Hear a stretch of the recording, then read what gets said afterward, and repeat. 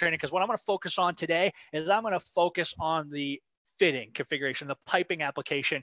We're going to talk about the different sealing elements, which one you want to use and why. So I'm going to dive right into that right now. So the first thing I want to talk about is the different mega press sealing elements for use with steam applications.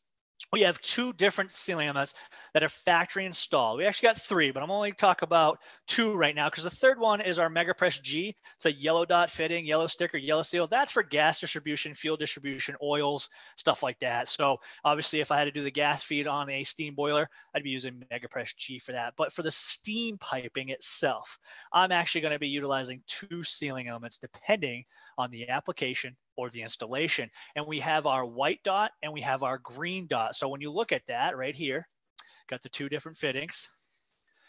So when you look at that, I have my green sticker, green dots, white sticker, white dots. What that's going to indicate is a sealing element that is factory installed in those fittings when you order them.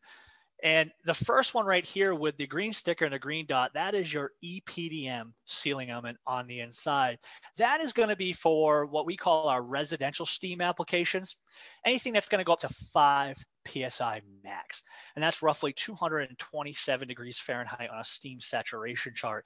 So this sealing element can be used in that residential application when you're really only going to get probably a half a pound of steam, maybe 1 to 2 pounds max. So up to 5 PSI on the green dot, green sticker EPDM sealing element. Then when I go ahead and I grab my FKM Mega Press carbon steel fitting, it's going to have the white dot, white stickers, still a black sealing element. Now the only difference is one's shiny, one's dull. So again, that's why it's factory installed. The fitting is actually labeled itself. It'll let you know that the FKM sealing element's installed in this, along with the colored dots as well on the sticker. Now this sealing element, this is going to be rated up to 15 pounds of steam, right? So that's roughly 248, almost 250 degrees on a steam saturation chart. So if you look